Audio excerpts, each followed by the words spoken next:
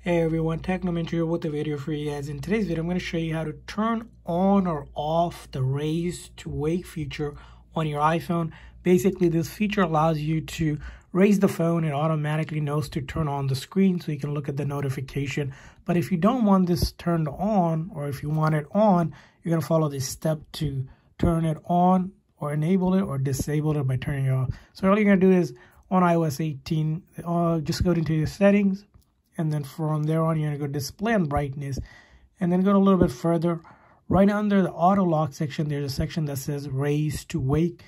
Again, by default, it's turned on. So if you want to turn it off, where you don't want the phone screen to turn on, whenever you pretty much pick up your phone, you can turn this off. But if you do want it, you can always come back and turn it on just like that. So that's where the setting is located on iOS 18.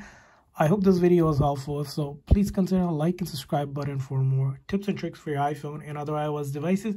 We'll see you guys next time.